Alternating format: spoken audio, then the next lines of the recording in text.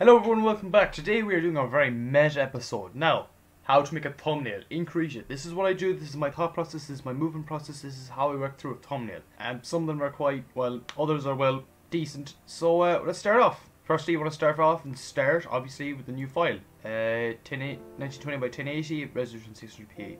It could be a lot lower than that because, you know, I prefer to have high resolution because you cannot see things at a small scale because we're looking at some small stuff. Just create that image. And there you go. So you got this blank canvas now to work with. It's got layer 1 and then your background here. So I wanted to take a little quick peek onto YouTube. So you look at the theme in the palette here, you look at the sides, and I just want a Windows and G. Take a screenshot of that and a screenshot of that by pressing Windows and G, and then press Windows and G to get back out of it. You can go into it, go out of it, whatever. Leave it there. Okay. So then I want to go to the file folder and I want to go to videos. And from videos there I have captures, and then from captures let this load a little bit because I have a hard drive. It's awful, it's slow, it's painful, it's depressing, it's, well, something I'd rather not talk about. NVMe SSDs aside, you just want to drag and drop this into here. Now, up close is decent resolution, right? But what I'm looking for is just the color. So there you go, it's just the color. Okay, so I want to just make this one color, and that's what I'm going to do. So you want to go over to the bucket fill tool, and voila, there you go. It's all one color now.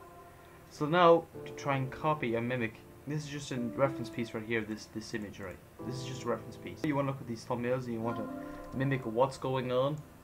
So making a thumbnail inside of a thumbnail, which is very meta. So I'll have to complete the thumbnail first, then to put the thumbnail in it. Does that make any sense? This is the dark mode version of YouTube. This is what I use to use YouTube on. And you can see here, it blends right in with everything else. So you notice here that there is a box and there is stuff around it. There's the text, there's the channel, there's whatever. So we need to try and mimic this. What I like to have already is an image beforehand. So I go into pictures, drawings, and I'm going to pull out old Mr. Keanu Reeves here. I want to go to the select tool and then select him, and then right click and mirror horizontally because we're looking at this, right? So to rotate, you want to go outside of the circle and to rotate it whatever angle you want, and to expand it and keep it the exact same, because if you expand it right and you just like, you can move it all over the place and it looks like he's, you know, playing jazz or really tall or really small or upside down or whatever. The way to keep it formal and straight and exactly uniform as the image, you want to click, but you also want to press shift, and that keeps it the exact same size. So the shift button will actually move it down to the position I want it. I want it in the corner here because the left side is first. Move it around here, press shift to expand it and drag it around, then shift to adjust, and that should be fine. So from here, we want this character to stand out, we want him to pop. So you want to go over to the file, which is 1820 by, and then you want to right click and then go to layer style. From here you want to go down to outer glow and select that. Now outer glow, you want to set, as you can see here, doesn't do much. So you want to set the opacity to 100% to 100%, and then from there press OK. And you've got that lovely, nice white border around Mr. Keanu Reeves. Now to steal directly from someone in YouTube, what I want to do is literally just copy a section from here by using the select square tool. So I'm going to go right to the corner, right there. And I'm going to zoom out, drag all the way to the edge, right to the corner, and voila, there you go. So you've got this little selection here now. This has been selected on this layer. Well, the selection is the own layer itself, right? So you can, you know, make the selection visible. So you want to select this layer that this image is on, and then what you want to do is right click, and there's an option, cut section to new layer, and you can press Ctrl Shift and J, but I find this a lot easier than memorizing. So you cut the section to new layer. This is its own little layer now. So you want to remove this layer and you want to remove that layer. So now all we have left to do is a bit of fancy. After using this layer, I want to go to this transform tool, or Ctrl T if you want to do the thing, and I want to press the shift button to move it around.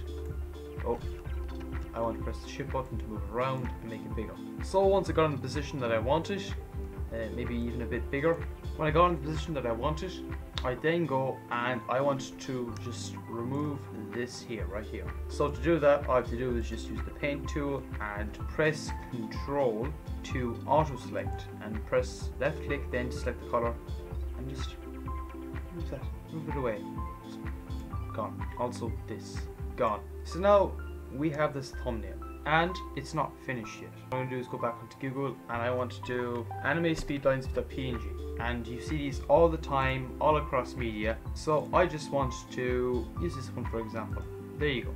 And I wanted to save it as a JPEG because I want to show you how to not use just PNGs alone to make masks and layers. That not the kind of reason one, I already had a pre-made PNG, but I want to show you how you can avoid this. Or avoid this, but overcome the PNG problem. So go to downloads, and you see this PNG right here. You want to drag it and insert it as new layer, not as new file, because then things will act different. So drag it to the corners. You can adjust it whatever you want. Just make sure you have everything set up, and you want to apply. There you go.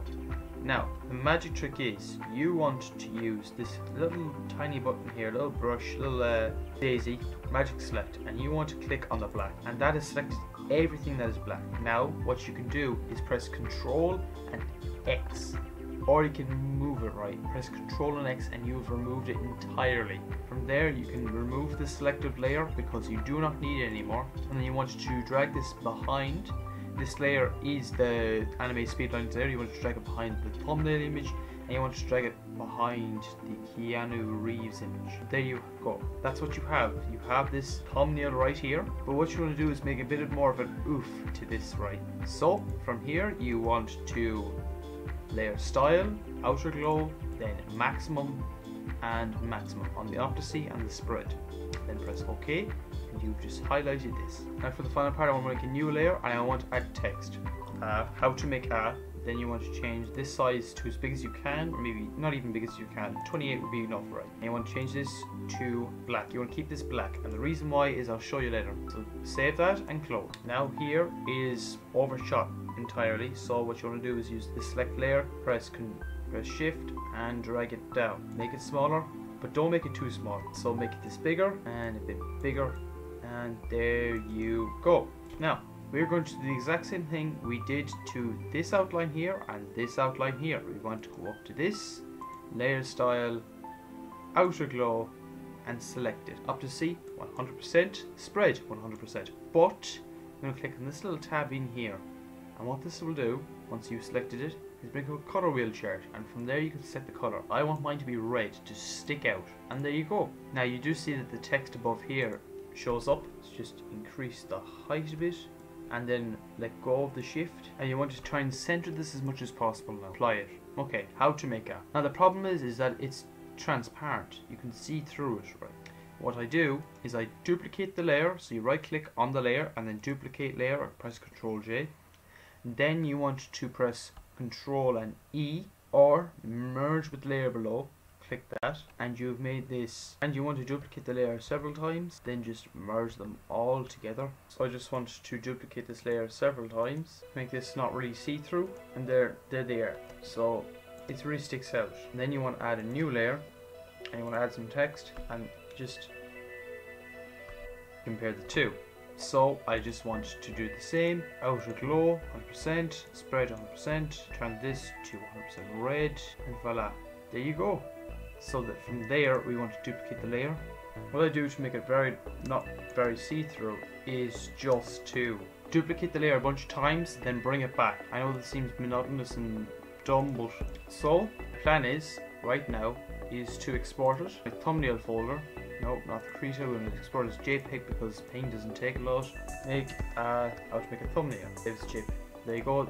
Compression, whatever. From here, you want to go to your. I'll find my thing in a second. I want to drag and drop this layer in on itself, and the reason is because then I can just select this entire.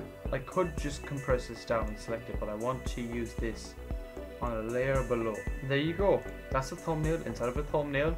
So what we're going to do now is that we are going to export this again. I'm going to do this as number 2, and the reason is because I think that it might replace the file and cause some encryption error. So number 2, we're going to insert this as new layer, and then we're going to drag this here. That should be fine, and drag this down and match it with this thumbnail. Because this size, no one's actually going to know the difference. Once the export layer, you want to just pop it in. There's a new layer. Here's the thing you could have done. You could have merged all the layers below. Control E, Control E, Control E. Now this is all almost one layer. And there you go, that's one layer. This is a second one. And here's the thing, what you will need to do is that you will need to use this and shrink it down, bring it around, shrink it down a bit more. To drag the screen, you'll press space and then move it around like that. It's very handy. It's using the sliders. Then you want to apply this. Because of this angle, it doesn't look any different. What we know, all off from here. What you're going to do again is export it. 3, okay, save that. Then go to the file. You want 3, drag and drop in. Then here you go, down. Even further this time, it's not going to be many pixels, but we want to get rid of this white one here. So from this angle, this one disappears entirely. So down here, drag it, drop it, pop it, there you go. And there we go. The final thumbnail. File, export, and export as number. And we're just going to call it, we're going to call this one final. Because the person, it thinks that it goes on forever, but it really doesn't. So, thank you so much for watching. Support the channel, smash subscribe like I smashed your mum, smash like I smashed your sister. Good luck. See you.